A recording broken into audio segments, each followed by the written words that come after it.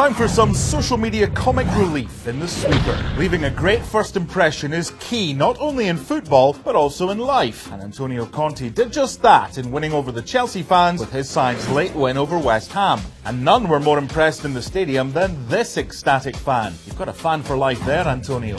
Sometimes the hardest part of leaving is letting go. But this was not the case for Paul Pogba, as the midfielder left quite a bit behind in his Juventus locker, with Patrice Evra noting he will not be hauling its contents back to Manchester for him. Someone moving back to Italy today, however, is Christian Teo, who chose perhaps the most ill-advised t-shirt to wear to a medical. You may love your beer, but don't wear it on your sleeve while they assess your fitness. Speaking of beer, we leave you with this wonderful and valiant tale of a non-league club stranded en route home. When the day looked its darkest for Bamber Bridge and their broken down coach, a tractor came to the rescue and brought the beleaguered footballers to the nearest pub. Their spirits, of course, they remained high. More tomorrow.